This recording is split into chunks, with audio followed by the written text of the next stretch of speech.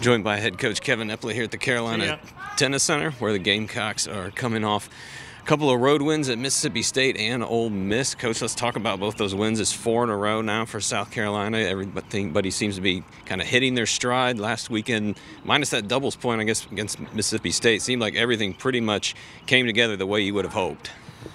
Yeah, I think we are hitting our stride, as you say. It took a little while this year to get us all firing and in sync as a team. We know we have it in us, so we're just taking it one match at a time, trying to adjust each match. Mississippi State, we didn't play well in doubles at all. We've been playing pretty well all season, so we worked on that and got it together for the most part against Ole Miss. You know, everybody in the conference is really tough, you know, from top to bottom. You can't take any of these matches for granted. You know, Mississippi State's only won a couple matches, but they're very, very strong.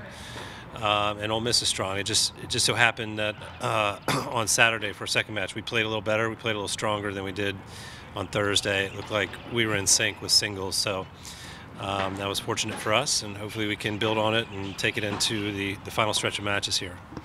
We'll have to talk about, I think, Megan Davis and the big weekend she had on the road there. Picked up a couple of wins against two top 40 ranked players, clinched the win against Mississippi State. We've got the third point, I want to say, against Ole Miss. So just a big weekend for her. Seems like she's really kind of figured things out here lately. Yeah, I mean, her game was struggling a little bit early on in the season. And I think sometimes I think she's just a little disoriented. I mean, taking some time off. Took a lot of time off in England with the coronavirus and didn't hit a ball for a long time. And it really just kind of took a while to get her legs underneath her and feel comfortable. And to be honest, she's playing some of the best tennis I've ever seen her play right now. She's really balanced. She can get the ball up on you. She can attack. She's using her serve better. She's hitting her forehand well. Her volleys have improved. Her slice has improved. And she's just extremely fast. I mean, it's just hard. I mean, Ole Miss, the girl for Ole Miss playing two is very, very good. I was very impressed with her. And it just gets really frustrating to try and end a point on her. Mississippi State girl was very strong, too. It just they keep thinking they got the point one, and it just goes on 3, 4, 5 more shots, and just frustrating for them over time. Well, also Mia Horvath had a big weekend. Really, in this whole 4-game stretch, I mean, Mia and Megan are both 3-0 in those 4 matches, and you know, obviously they played doubles together and have done well in doubles. It seems like just when you have those top 2 going like that, it seems like that just makes your team so much tougher to beat. Yeah, absolutely.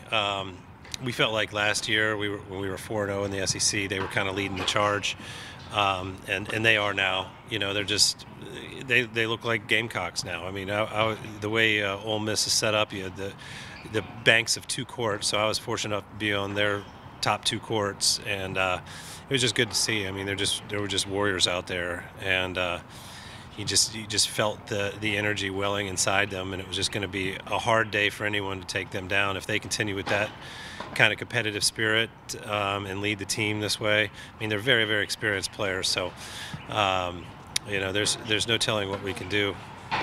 Well, looking ahead now to this week, it's Vanderbilt on Thursday, Kentucky on Saturday. When you look at the SEC standings, it's really just a logjam of teams after Georgia. I mean, Georgia was the favorite to win it. They're 8-0. But after that, I mean, you've got so many teams right now that have either 4 or 5 wins. And, I mean, really, I mean, you look at South Carolina's 5-5. South Carolina could easily finish as number 2 seed going in the SEC tournament or something. Just the way things are kind of set up right now, it's kind of an interesting year that there's just so many teams. It seems like there's so much parity, even more than there kind of normally is sometimes.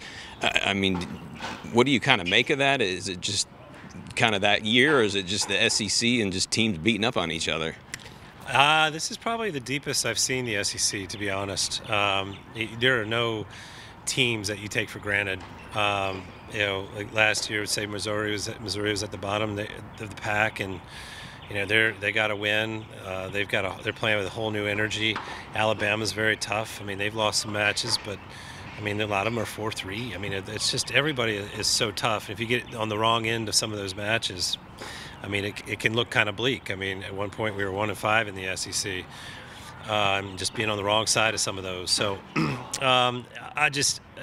to be honest, I mean, this is the closest in level most of the teams have been. Maybe it's because of extra year of eligibility. A lot of these kids are back, and it's kind of creating some parity. There's no graduated kids off a team. It's hard to know for sure. But yeah, some teams have surprised. I mean, Auburn's had a great season. I mean, they've only lost a couple matches, come a long way this year. And anybody can win in these matches. I mean, you're just off on 1 or 2 courts, or you lose the doubles point because someone double faulted a few times. That could be the difference. It's just you just got to keep bringing it and hope enough of them land your way. Well, nice to have 3 home matches here to close out the season. Certainly that always helps, not having to travel. I know it's going to be some exciting matches this weekend. Going to be an exciting finish, just like I said, to this whole SEC season as a whole, just because of how close everything is, just to see how it all shakes out. So definitely looking forward to this weekend. Appreciate it, Coach. Thank you very much. We're looking forward to it as well.